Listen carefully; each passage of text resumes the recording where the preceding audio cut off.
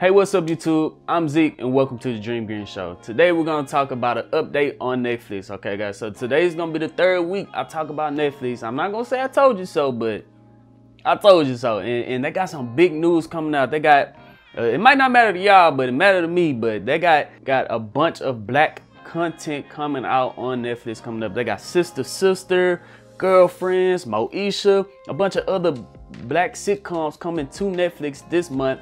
They got the Jamie Foxx movie, the Superpower movie coming out this month. The Umbrella Academy came out this month.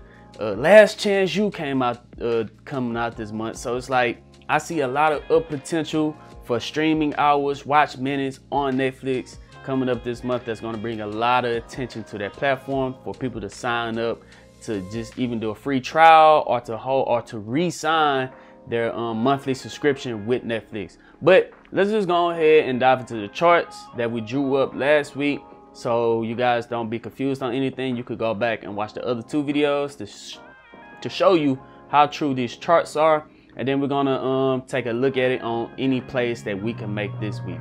But enough talking, let's go ahead and get straight into the video.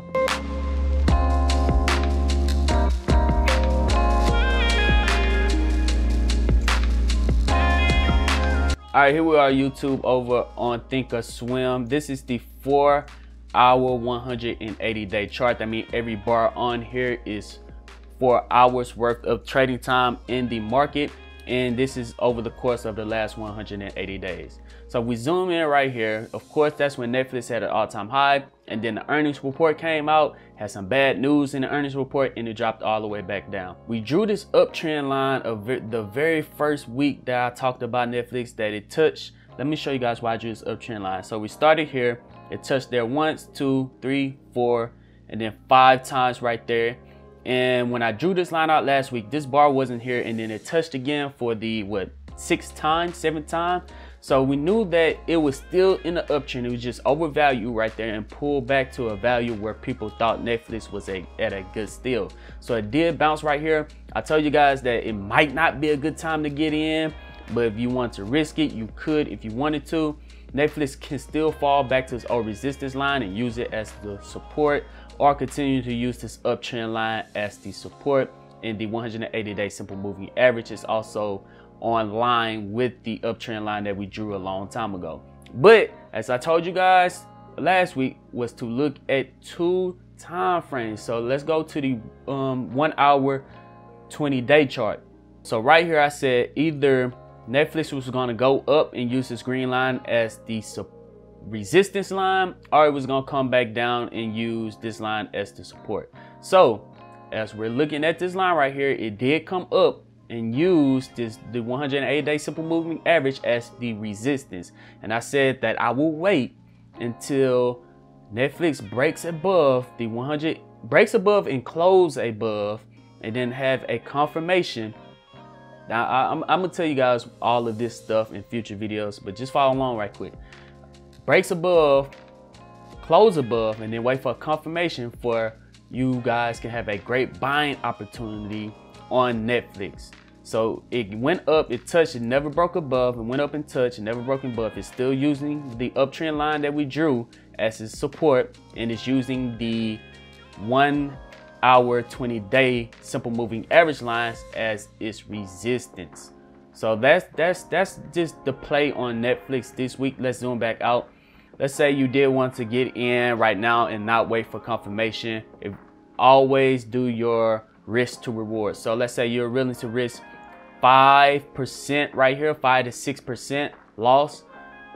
Set your stop loss right there. If it breaks below the uptrend line that we drew and come back down to this old support, if it breaks down below this old support at around -6.5%, just go ahead and take your losses and wait for the next setup. But always have your reward outweigh your risk, okay? So look for a 12% gain and then take profits. So my rule is to have your take profit double your risk. So if I'm willing to lose 6%, I'm not going to sell it until I can make 12%. And right now that looks very reasonable. If it doesn't look reasonable, don't take the trade.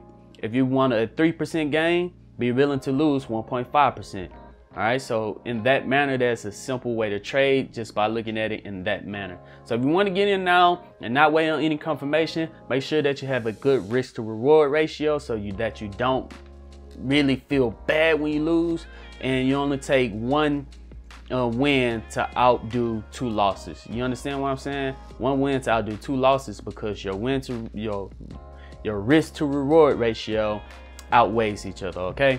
All right, so that's the play on Netflix this week. Nothing super major. Just wanted to get out that all the good news that was coming out for Netflix, all the black sitcoms coming to Netflix, and the Umbrella Academy, and all the other Last Chance U and the Jamie Foxx movie coming to Netflix. So that's good news that they got a lot of content coming out, some original content with the Umbrella Academy and the original movie with Jamie Foxx, and I'm pretty sure they got a lot of other stuff coming up, but that's all I read about. Always do your own research before you take a trade. Don't take my word for it, but I'm gonna say I told you so. But other than that, if you want to keep up with me and Netflix and any other things I trade with, make sure that you scroll down, hit the subscribe button, hit the thumbs up button, so that you guys don't miss out on any future videos. But other than that, I'm Zeke, bringing you the Dream Green Show, and I'm out. Peace.